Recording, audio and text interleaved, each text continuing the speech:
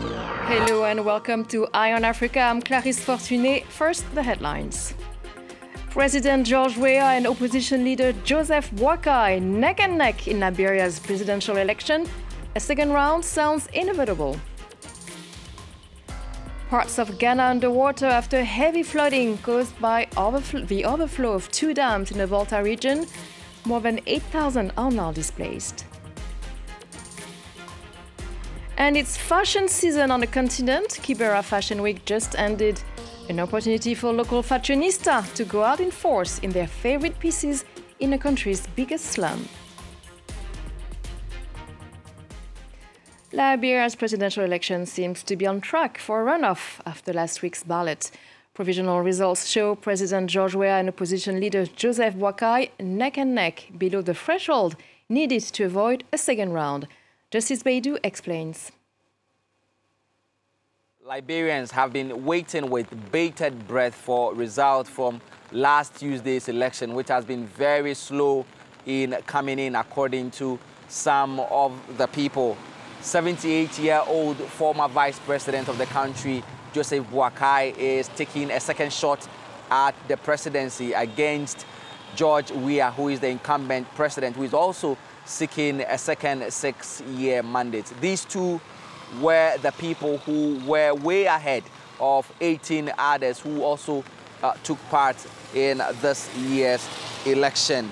Figures from the country's Electoral Commission show that none of the leading two was able to secure the mandatory 50% that is required for anyone to get a one-touch win. The runoff election is expected to happen 2 weeks after the Electoral Commission has made an official announcement of the results that it currently has. The election has been hailed as peaceful and well organized by the West African political bloc ECOWAS, along with other independent observers that came in to monitor the election. This election is the first since UN peacekeeping forces left Liberia in 2018. And now the latest from Gaza. An Israeli airstrike hit a hospital in Gaza City, resulting in the death of hundreds of people. Some are saying as many as 500 people killed at the Al-Ali hospital, packed with wounded people as well as Palestinians seeking shelter.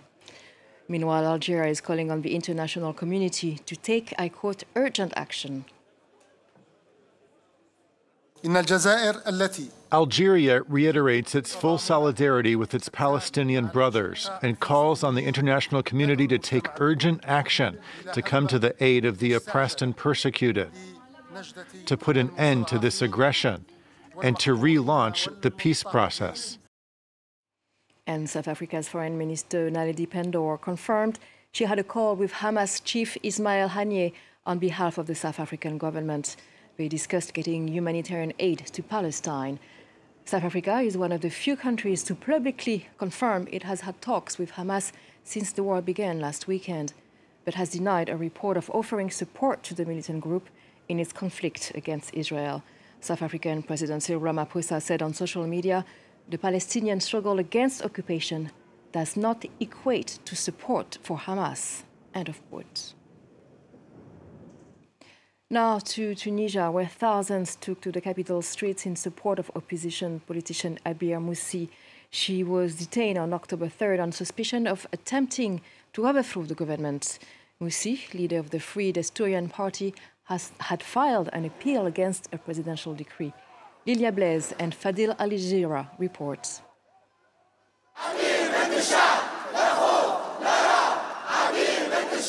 Supporters of opposition politician Abir Moussi and her Free Destorian Party are calling for her liberation.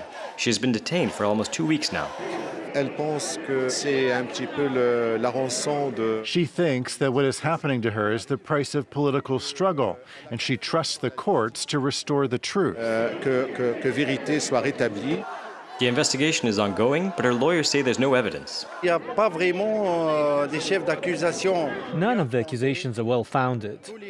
There are no concrete details or data in this case. Until her arrest, Moussi was one of the last major opposition voices critical of the president who wasn't in jail. She now joins more than 20 other opposition figures behind bars, most of whom are accused of conspiring against state security. Some launched a hunger strike at the beginning of October to protest their extended pre-trial detention. Their families gathered to support them at this opposition party headquarters. We have no other choice but to use extreme tactics, like a hunger strike or sit-ins, for the simple reason that we have political detainees, political leaders detained when no crime has been committed. Judicial authorities are not communicating about these cases and have banned media from discussing them, something many organizations have criticized. No trial date has yet been set. Unfortunately, the judiciary doesn't give us even the broad outline of the case, so that Tunisian citizens who follow public affairs can see if there really is a conspiracy against the state or have a debate on the evidence. Unfortunately, we don't have those details. The political climate remains tense ahead of the next presidential election scheduled for 2024. South Sudan's President Salva Kiir is to host a meeting next week with Sudanese political leaders. Mr. Kiir is appealing to end, I quote, the ongoing conflict through peaceful dialogue. It is not clear who will attend this meeting aimed at ending a brutal 6-month conflict in a region. It's rainy season in Ghana and parts of southeastern of the country are underwater. Floodings had been triggered by water released from 2 dams into the Volta River. More than 8,000 people have already been displaced. Here's our West Africa correspondent, Justice Beidou again. Spillage from the Akosombo Dam is something that is not unusual. But many of the people who live along the course of the Volta River, which is the river on top of which this dam is located, say this year's spillage is one of the worst that they have seen in decades. This follows the spillage from 2 of the dams that supply 1/3 of Ghana's electricity. The Volta River Authority, which is the body that manages these 2 dams, say they are going to continue with the spillage because if they don't, the water levels may affect the integrity of these dams. Ghana's President, Nana Akufo-Addo, has visited the victims of the flood and has commiserated with them and has assured that the government would continue to support them. But critics say his government has been slow in reacting.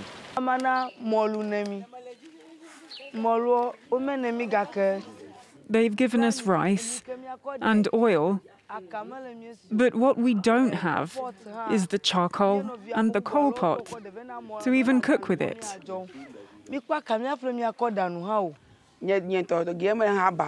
I am disabled and I need support. And the flooding has worsened my life as I've become too much of a burden to my caretaker. It's been a week and I've not been able to work. Even if I wanted to go to work, I don't have the money to cross the flood to go to the other side. The Ghana Meteorological Agency says it expects more rains, especially in southern Ghana, in the coming days. More than 26 people were killed during violent protests on August 10, 2022. 20 of them were protesting over the soaring cost of living, and today is the first anniversary of their burials. But beside an investigation set up by the government, families' questions are still unanswered, according to a new report released by Amnesty International. Michel Eken is the author of this report. Michel, welcome to our studio. So first, I want to ask you, there was a special investigation committee set up by the government. What their feelings, what did they say? Well, the special committee said that the protesting amounted to trying to do an insurrection and turn down the government. They also recommended training of police officers into not using violence. What they fell short of is recommending investigation into allegation of excessive use of force by police officers.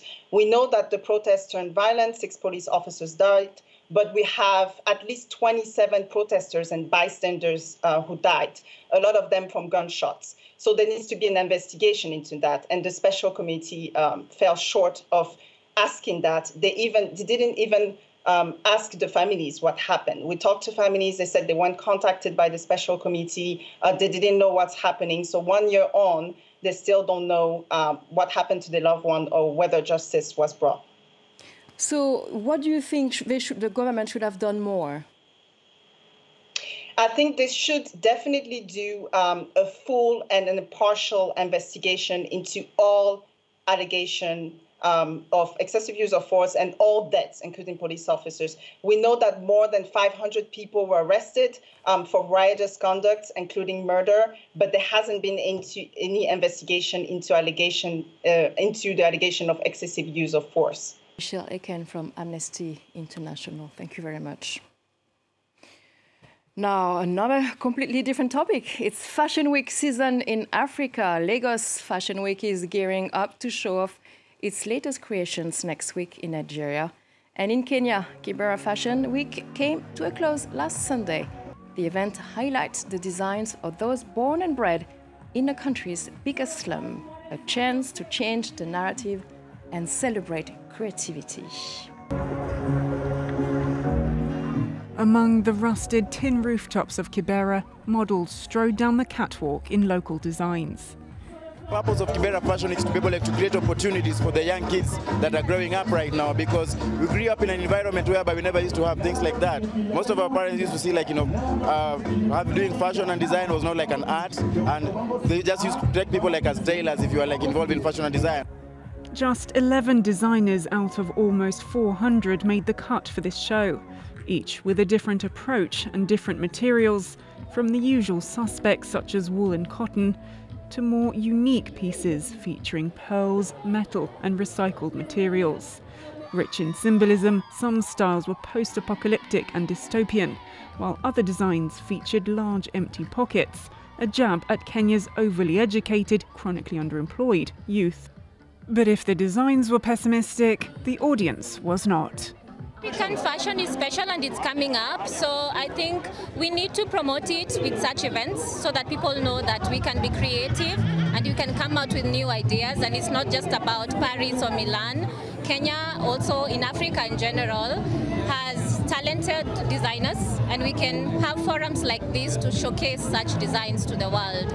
The outfits off the catwalk were just as eye-catching, with local fashionistas out in force in their favourite pieces. Well, that's it for this edition of Eye on Africa. Thank you for watching. Stay tuned for more news on France 24.